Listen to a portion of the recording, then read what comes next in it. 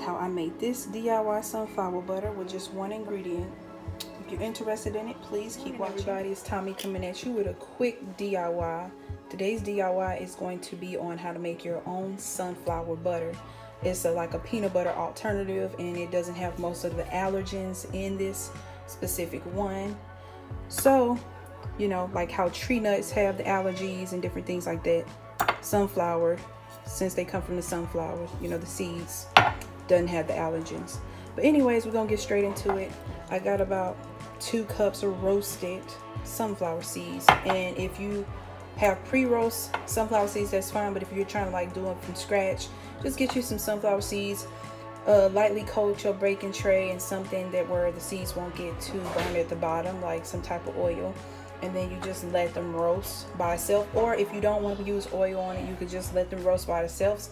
This process brings out the natural oils in the sunflower seed to even make it into the process of it becoming sunflower butter. So let's get into it. I'm just gonna pour mine in here. And yes, I'm using my daughter's baby food maker that she used to use.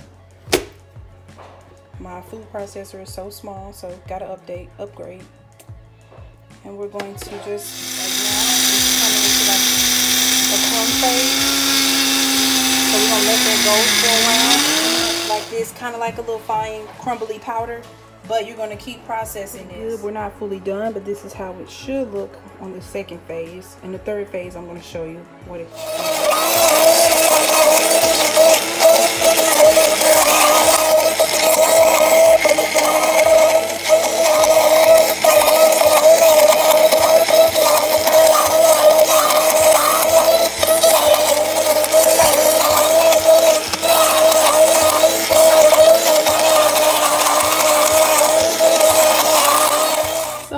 butter, and you only need one ingredient, and that's roasted sunflower seeds. But I will say this: if you have a small food processor, or a small blender, it's going to take a lot of manipulation for it to get done this way. But if you have like a nice size one, you should be fine. But yes, this is the sunflower butter, nice and creamy. This is good on toast, graham crackers, apple dips. There you have it, sunflower butter.